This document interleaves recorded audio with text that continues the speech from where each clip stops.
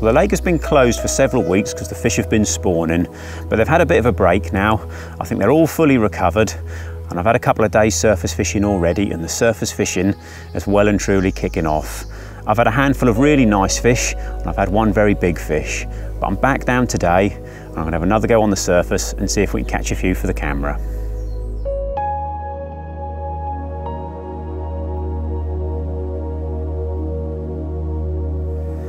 Surface fishing has got to be one of my favourite ways to catch carp. It's so exciting. But there's a few little tips I can give you that will make it a lot more productive. And first of all, my setup, my rod and my reel. I use a 2 1/4 pound test curve rod with a 15 pound main line and a 12 pound hook link. Now that's probably a bit heavier than some people use for surface fishing, but Homersfield is slightly different to other lakes. There's quite a bit of weed in here and there's some very big carp in here. So it's pointless me scaling down to 6, 8 pound hook links if I'm just going to lose fish when I hook them. So I fish for fish, and I don't want to hook fish unless I feel I can actually get them in the net. So I fish a little bit heavier, knowing that I might not get quite so many bites, but I land the fish that I hook. I really like these bolt machine type surface floats. You can use them at any range, and they're probably about 90% effective of self-hooking. So if I can't quite see my hook bait, I still normally know when a fish has grabbed it because the water just erupts. And the hook bait itself is a whittled down pop-up. And the reason I use a pop-up, if I was to put a real chum mixer on the hook, the roach in here would just batter it to death until it comes off the hook. Plus they soak up water quite quickly and lose their buoyancy. And by getting a pop-up boilie, which is a similar colour to a dog biscuit, trimming it up with some scissors so it's a similar shape to a dog biscuit, I've pretty much got a bait on the hook that I can use all day. And when I say a bait on the hook, I hair rig them. And it's very important to fish a neat, tidy presentation, either a size 10 or a size 8 hook. And when I hair rig it, it wants to be a really short hair. It wants to look like you've super glued the boilie to the back of the hook. And that's basically it, a 3 to 4 foot hook link, a bolt machine, and a perfectly balanced setup.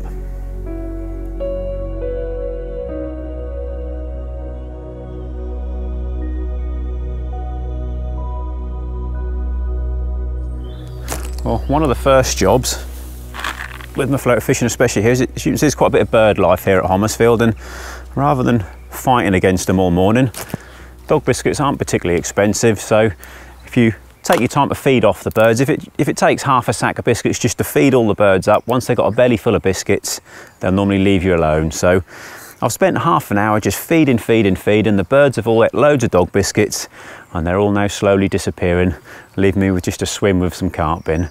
So then it's a case of little and often with the dog biscuits, keep trickling them out, building the confidence of the carp, and trying to trick one into eating my hook bait.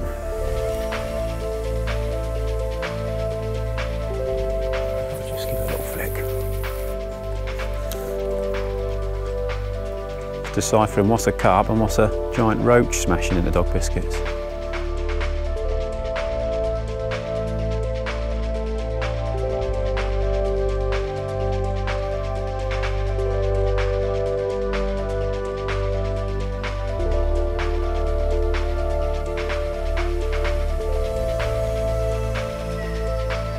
That didn't take long. I think I've probably skillfully picked one of the smaller fish in the swim this time, but it's nice to get a bite. But he's certainly pretending to be a lot bigger. He's scrapping quite hard in this shallow, weedy water. But I did see it come up and take the biscuit, and it looked like a small common carp. But hopefully it won't be the only one of the day. They're now taking the biscuits quite confidently. So I'll get this little fella in and see what the next one is. It's important to take your time on this floater gear. That is only a little size 10 barbless hook, so as I previously mentioned, with a lighter test curve rod, a 2 or a 2 1/4 pound test curve rod, it's a little bit more forgiving. So as long as your setup's balanced and you play them nice and steady, you'll be surprised what you can land on this gear.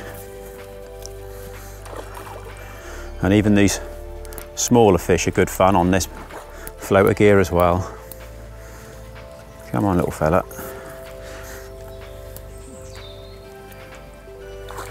Lovely.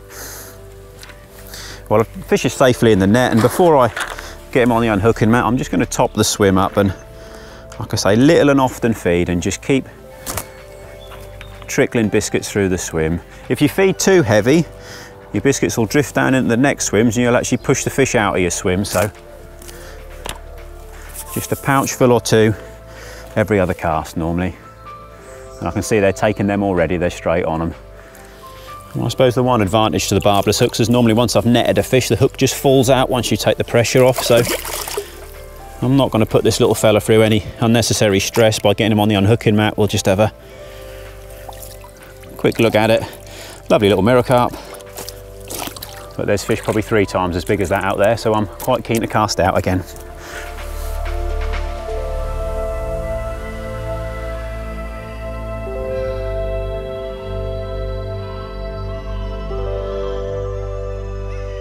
Well, after that first fish, I check my hook point after every single bite. It's so important to have a sharp hook when doing this style of fishing. And again, with the low diameter hook link, you want to make sure that that's not damaged at all. So if it doesn't look 100%, it doesn't take you a minute just to tie another one, but having everything absolutely perfect is very important.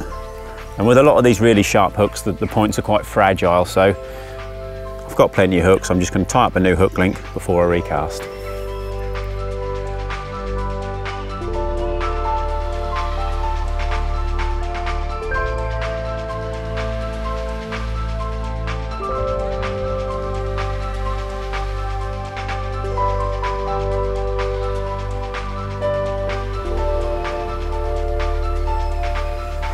You get paranoid that they can see your hook or see your line, but if you watch them, they miss quite a few of the free offerings. They're just probably a little bit of a guesswork when they get to that last 6 inches when they're about to take them. So I don't think they do shy away from the line. I think they just misjudge it sometimes. Just missed it. Close.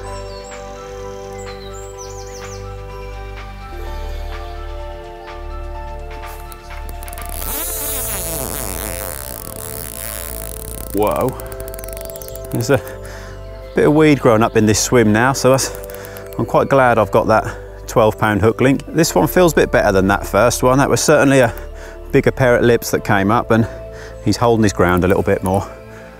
Just try and keep him up out of that weed. This is where you have to trust your knot tying skills and that everything holds up, but we should be okay. This is real enjoyable fishing, but it's quite heart-stopping fishing at the same time on this gear. But keep the rod nice and high at this point. Then if he has one last-minute lunge, you can just dip the rod down. But you get those heart-stopping moments when your line just pings off a fin or something. But come on, mate. He's getting tired. There we go. Don't forget, keep the biscuits going in. That fish has just gone in the net, and 2 pouchfuls of dog biscuits. I think we might pop this one on the mat and have a proper look at this one. Well, hopefully this one will behave for the camera. This is a real hard fighting common, this one. I should think it's probably a big double if I had to guess, but I'd say it's a very angry common. And by the look of the shape of it, recently spawned out, but a real fighting machine. Big old tail, and a real long fish. Brilliant fun on the floater gear. What I really like about the floater fishing is the minimalistic tackle side of it. You don't need a barrow full of gear, and you haven't got to sit here for days on end. If you've got half a day, just a morning or an evening, when the conditions are right, you can get a few bites. So for me, if I'm busy at work and I just get an evening spare, I always reach for the floater rod. Another thing I quite enjoy about this style of fishing is it is possible to target the slightly bigger fish. You can actually see them taking the baits off the top, and having a decent set of Polaroid glasses is a big edge as well. But it doesn't get any more exciting than watching fish taking baits on the top, and when you see one of the bigger fish out there engulf your hook bait, it's real heart in the mouth kind of stuff.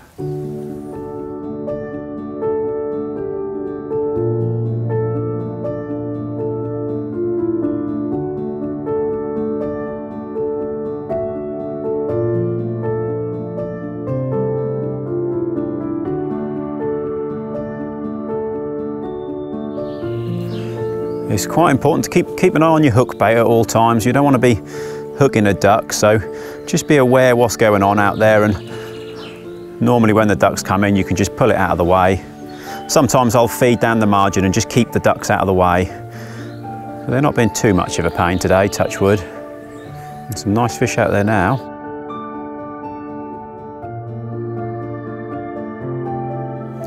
Here's one little handy tip for when you're using these surface floats. I tie a figure of 8 loop, which I then loop to loop onto the eye of the swivel.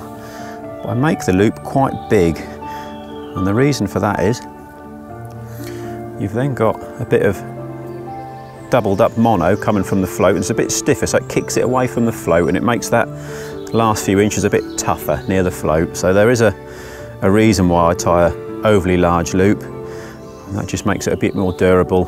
And like I say, acts as a kicker. Oh, he's right near my hook bait. He's like 2 biscuits away. Come on. Oh dear. Oh, go on. Yes. That was one of those determined, slow. Whoa, whoa. I've actually got a 15-pound line on this reel, and I feel I need it with this weed out here today. Certainly doesn't feel like a small one. It's the thing in here, the next fish to come up, there are double figure fish, 20s, 30s, 40s, and even a couple of 50s in here, so you never know quite what's going to take the biscuit next. I fish quite a loose clutch on the reel because I can always just put my hand on the spool to slow it down, but it just means if he catches me off guard and he wants to go for a run, I can just let him run.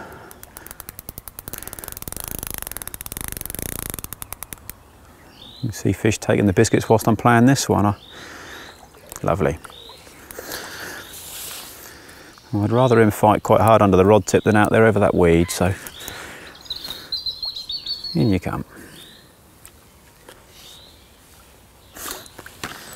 And there we are, fish number 3 of the morning, and another very hard fighting common.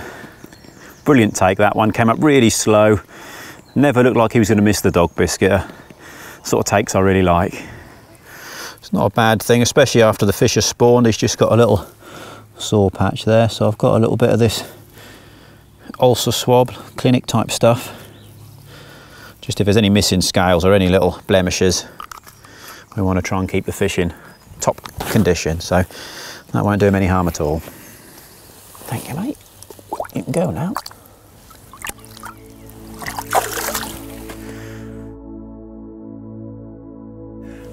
As we move towards the end of spring and into early summer, obviously we're always looking for signs when the fish are going to start spawning. Normally here the roach seem to spawn first, and that's obviously always depending on the weather. Then the carp follow with the tench and the bream all around the same sort of time.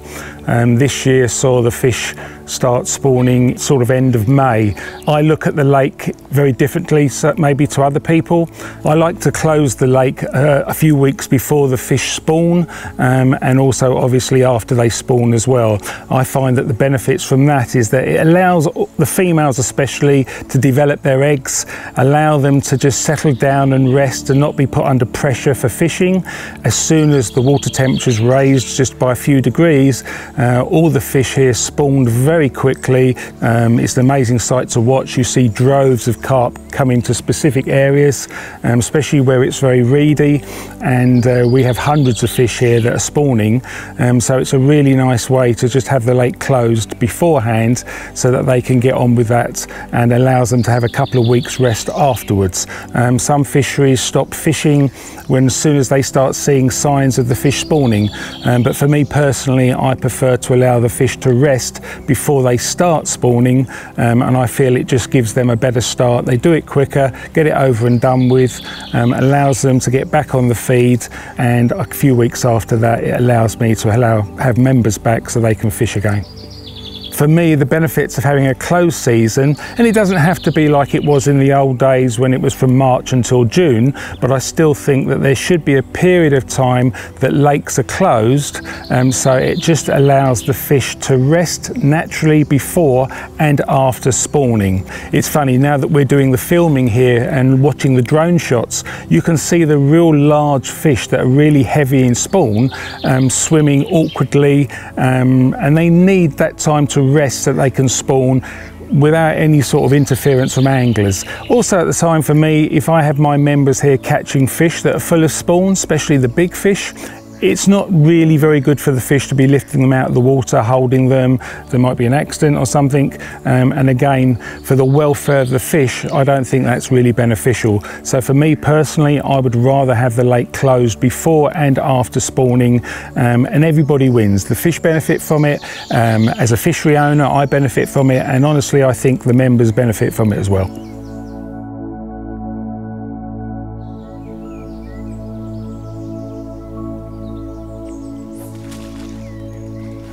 Well, I've been trying to target one of the slightly bigger fish in the swim this morning, and I finally connected with one. Take my glasses off, I've been watching this one run circles around me all morning, so after a run of sort of smaller fish, it's nice to connect with a bigger one.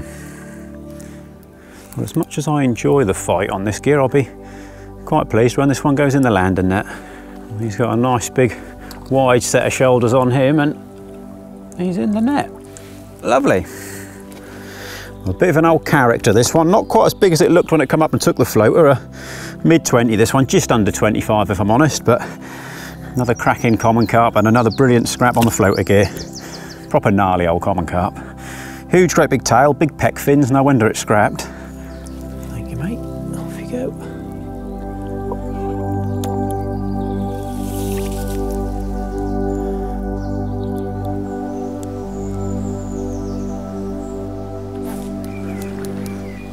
I'm not sure that carp fishing gets any better with a sun on your back and playing one on the floater rod.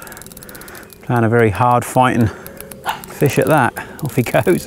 It was hard work for a little while because the wind picked up a bit and it made the floater fishing a bit tricky, but the wind's dropped slightly and the sun's come out and I've managed to hook another one. The sun certainly seems to switch the carp onto the surface feed, and as soon as they feel the sun on the backs, they all come up in the water. And normally, if you're patient and you keep trickling the dog biscuits out, you'll get them feeding. Well, mirror carp this time, and a nice fish. This one, I have just popped it on the scales at, I think it was 27 pounds 6. Another cracker and another one off the top. Well, I think that might be the last fish of the day for me. It's been a brilliant day surface fishing, and without a doubt, it's one of my favourite ways to catch carp. Thank you very much. So exciting watching it all happen in front of you, but that moment when they do take your hook bait, well, you can't beat that in my opinion.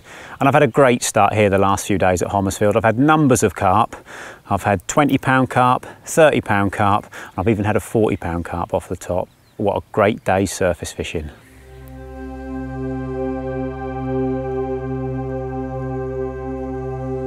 Waveney Valley Lakes really came into the public eye from about 1971 when Peter Stacey had caught the two 30-pound carp from the complex.